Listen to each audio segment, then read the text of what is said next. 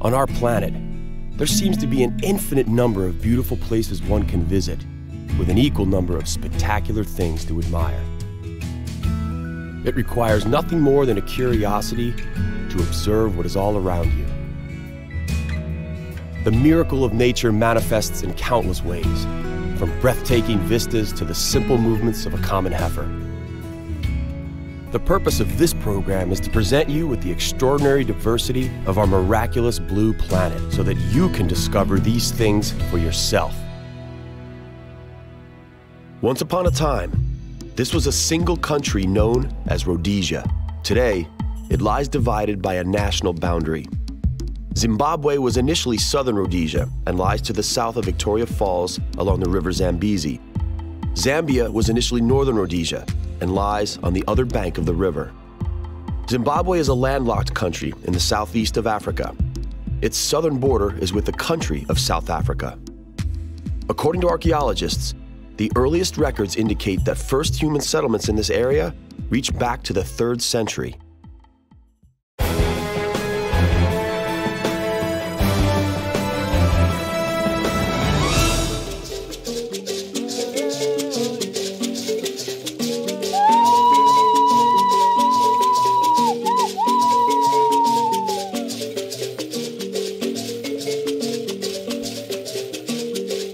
Welcome to Zimbabwe, a country that could have been a real paradise had it not been for a single man, the dictator Robert Mugabe. He celebrated his 88th birthday this year and has ruled Zimbabwe for 32 years. For decades, Zimbabwe has served the African continent as the main supplier of wheat. Today, as a result of Mugabe's rule, 4 out of 5 people are unemployed and starvation is commonplace.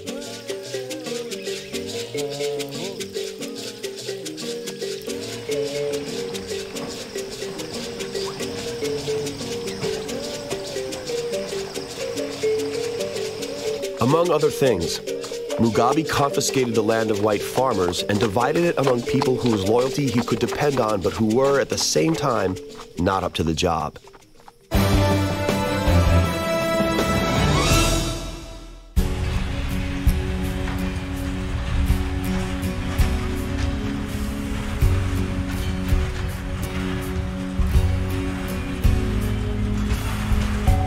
Few other African countries enjoy such an abundance of natural wealth.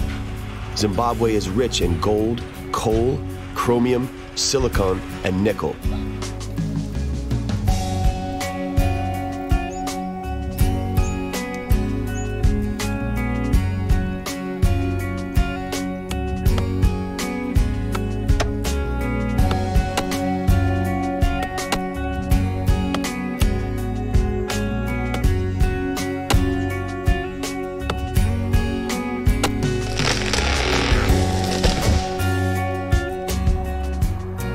Over 12 million people live in Zimbabwe, most of them native Africans. Many white people used to live here as well, and most lived here in 1975 when they formed 5% of the total population. Today, this number is negligible. 80% of the inhabitants are the Shona people. The second largest ethnic group is the Ndebele people, living mostly in Matabele land in the western part of the country. They conquered the Matabele land plains in the 1830s. Until then, this area was inhabited by the Sana people, otherwise known as Bushmen.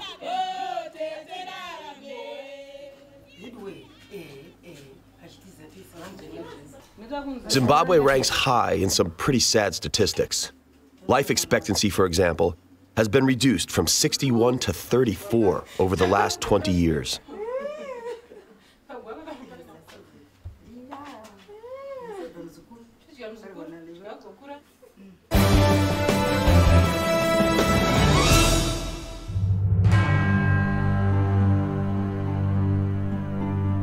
The Matobo mountain range is the spiritual heart of Zimbabwe. Matobo stands for bold head. It is a place where many battles and reconciliations took place.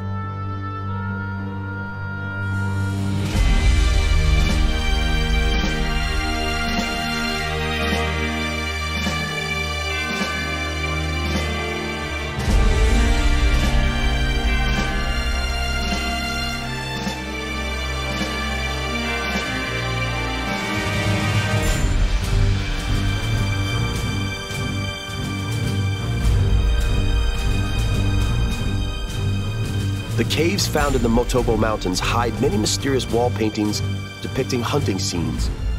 Some are as old as 10,000 years. Human remains and prehistoric tools reaching back 35,000 years were also discovered in these caves. Cecil John Rhodes, a British entrepreneur after whom the country was initially named Rhodesia, has his tomb atop this mountain range.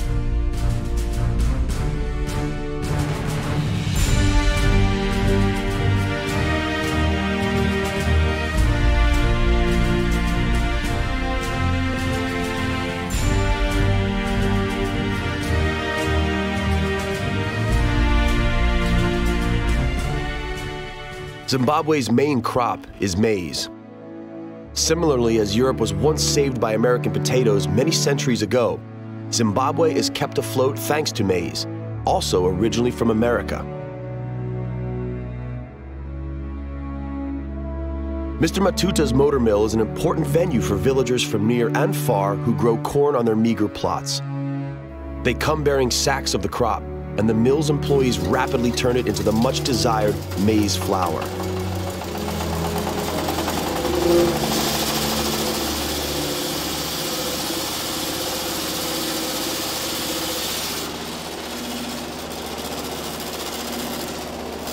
The old and worn machine makes the job rather risky. Fingers are constantly in danger of being chopped off. The flour grinding process always attracts curious onlookers. The owners, on the other hand, prefer a nap in the shade.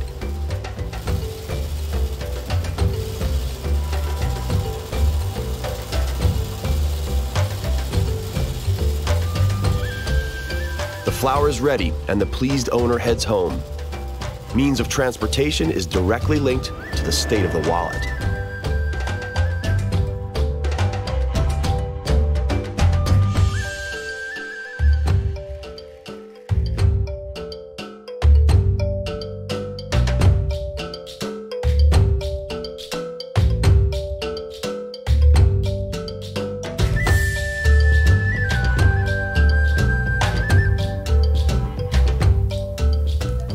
Sadza is Zimbabwe's national dish. It is a thick maize puree. In slightly varying forms, it's the staple food of more than half of the African continent. Mrs. Constance Matuto prepares some in her clay kitchen. When seasoned with a little oil and spices, it makes for a tasty and nourishing meal. Cutlery is nowhere to be seen, but the crockery is lovely.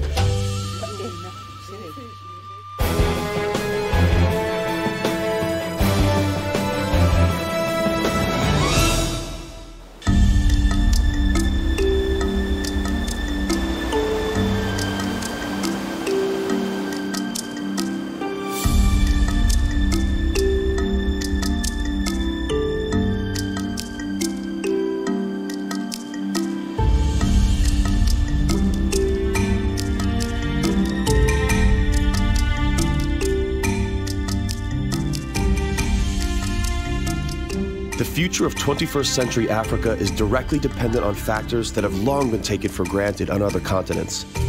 Enough quality schools to ensure education and adequate supply of water, respectively. Water is abundant in Zimbabwe, particularly during the rainy season. Drinking water, however, remains scarce. It is fetched from wells that are few and far between. The situation is made significantly worse during the dry season when sources dry out. Bad times set in for all living creatures, people, cattle, and wild animals alike.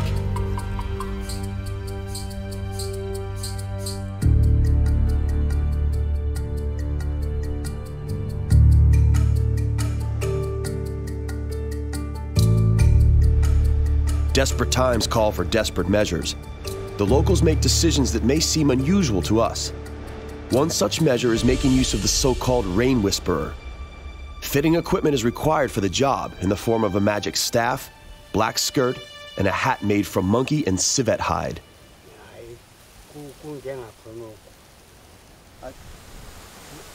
The sacred ceremony in one of the mysterious Nyelele mountain caves in the Matabele Mountains is out of reach to whites, who are believed to have transparent ears and could not hear God's voice in any case. It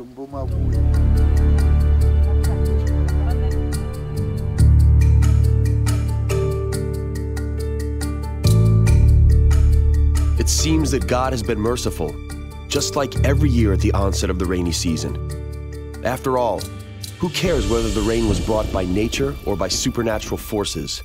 What matters is that it is raining, and hard.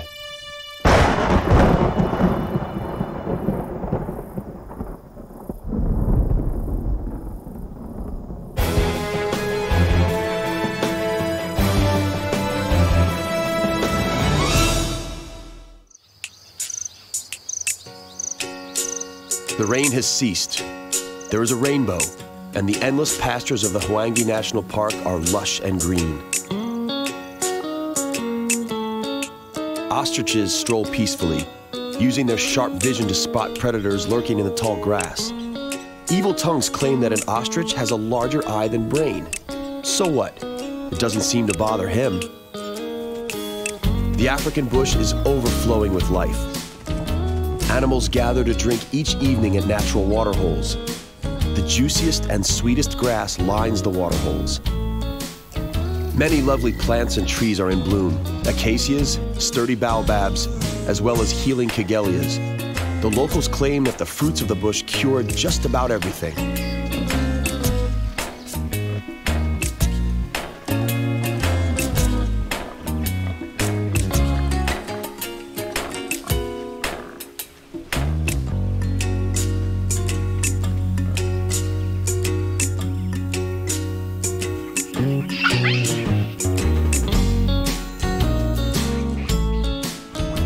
The diversity of life here highlights the intricacy of the ecosystem and the importance of every animal. This is the time to slow down and really look around.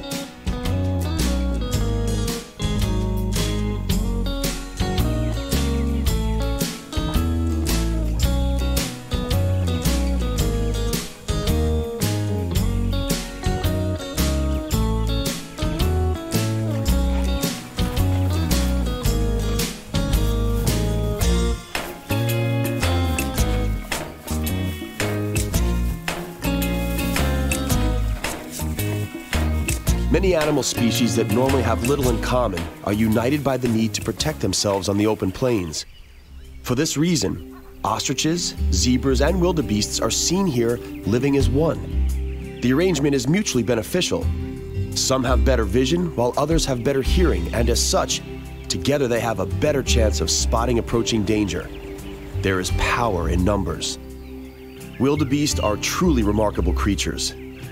It's almost as if God had a few bits left over when creating the animal kingdom and used those bits to create a half-horse, half-cow as a prank. In other words, the wildebeest. In reality, wildebeests are relatives of the antelope in the Bovidae family. The tallest land animal, the giraffe, also lives in the Hwange Park. The males reach a respectable height of 5.5 meters and weigh around a ton. Arabian merchants once graced the giraffe with the name Zarafa, meaning the one that walks fast. Its Latin name, Giraffa camelopardalis, is a reminder of the mistaken idea that it was a cross between a camel and a leopard. The giraffe's height provides it with a remarkable view and enables it to feed on vegetation inaccessible to other species. In everyday life, though, this height presents a complication. Even such mundane feats as quenching thirst entail a complicated operation. Due to their height, giraffes must regulate their blood pressure to prevent brain damage when lowering their heads.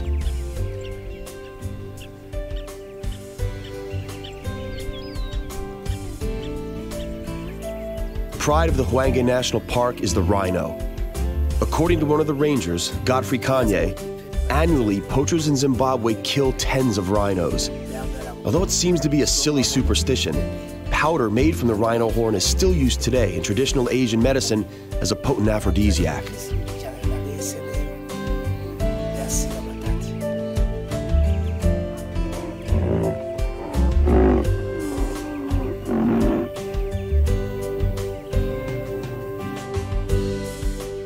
There are rhinoceros, together with the elephant, rank among Africa's mightiest animals.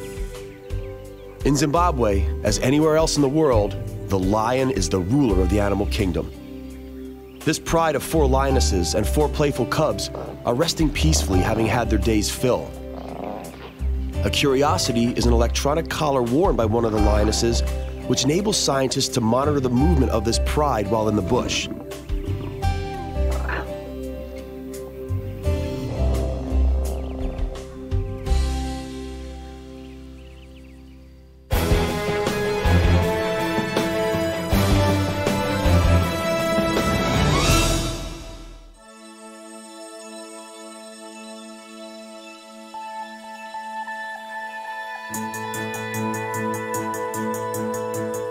Alongside its wildlife, Zimbabwe has many other attractions.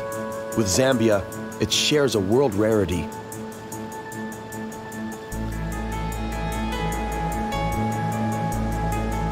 In the Ndebele tongue, it is called amanza tunkayo, meaning water falling upwards. Such a unique sight is to be seen at Victoria Falls.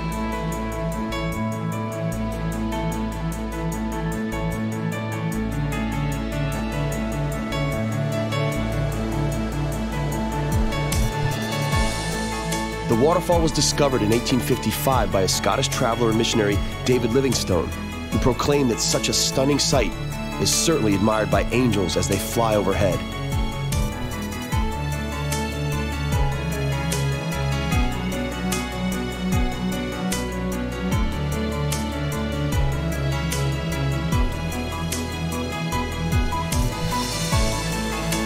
The waterfall was named in honor of the Queen of England, Victoria.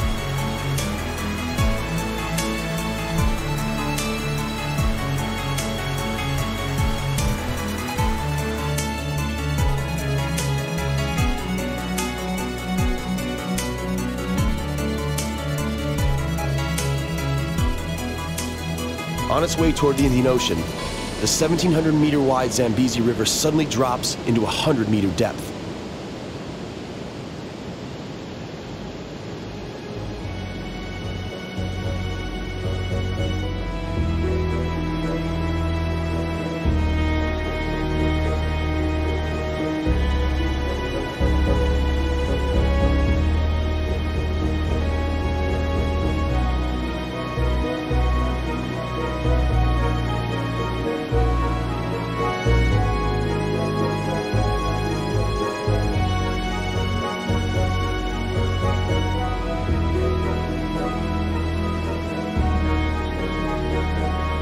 The spray is propelled through the canyon as if driven by a huge fan, and thus the effect of rising water is created.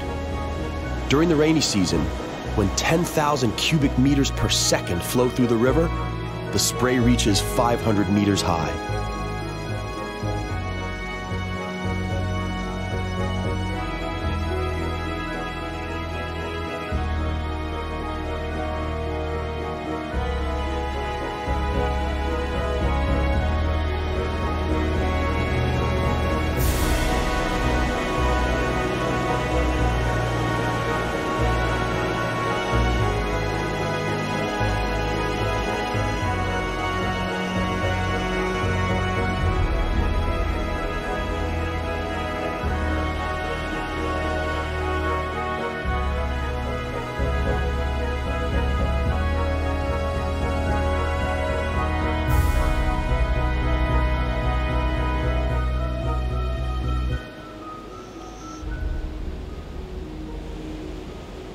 The wild rapids on the river Zambezi are tamed by the massive Kariba Dam built at the end of the Batoka Pass. The dam has been essential to the development of the mining industry, which requires substantial amounts of electrical energy. On the other hand, the dam has driven out the Tonga tribe, who inhabited the river's banks and lived off fishing. Long gone are the romantic times when hydroplanes were the only means of travel from England to southern Africa. Today, there are much more prosaic means of transportation across Zimbabwe. The bravest of the wildlife admirers may wish to encounter Africa's deadliest animal, the hippo. There are up to 20 hippos in a single bay. The hippopotamus, although a vegetarian and apparently clumsy, is capable of decent acceleration. Hippos are territorial and can be driven to furious rage when their habitat is compromised. The locals claim that whoever crosses a hippo's path seldom gets away alive. As this bad-tempered specimen clearly demonstrates, the hippo is well equipped to bite an uninvited intruder in half. No need to test all theories, surely.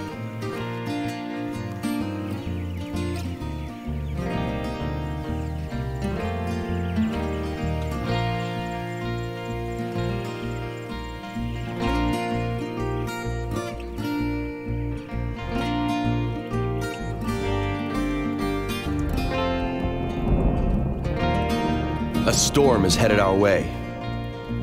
During the rainy season, it rains more or less non-stop for almost 100 days. The storms irrigate the scorched land, and dried-out riverbeds, as well as water levels in lakes, rise by several meters. There is no need for wildlife to migrate all the way to waterholes, and so the already slow rhythm of life slows down even more.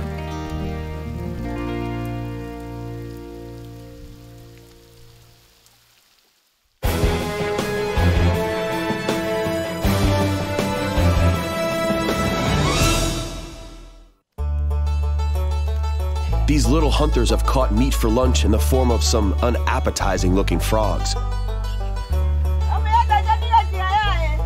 The housewives blanch the frogs alive. Then they are cleaned, gutted, and slow-cooked in brine until tender. It makes for an unattractive dish, but one that would probably work well in a French restaurant.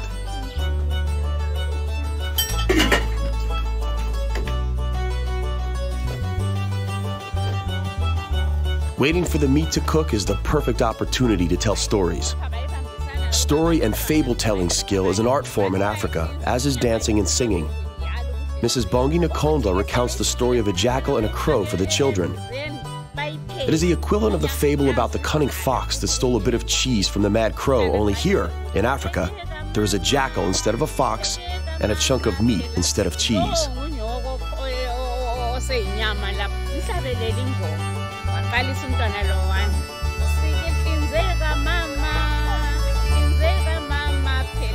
The frogs are done, and everyone awaits a piece of the delicacy. Lack of foodstuffs is a problem in Zimbabwe. The people in the famine-stricken areas, and the children in particular, are dependent on foreign aid. These kids count among the luckier ones.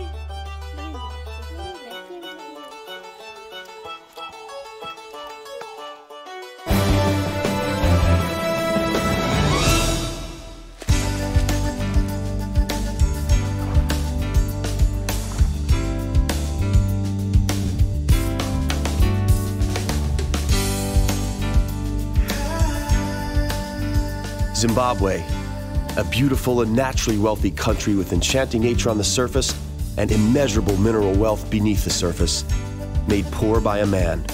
People die of starvation here.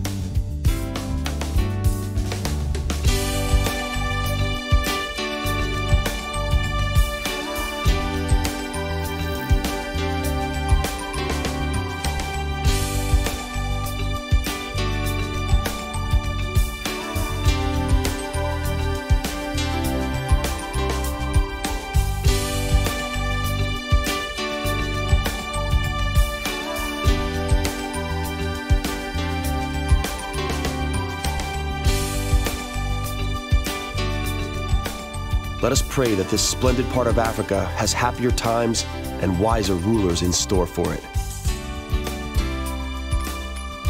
Lisa Lekule, Zimbabwe. Farewell.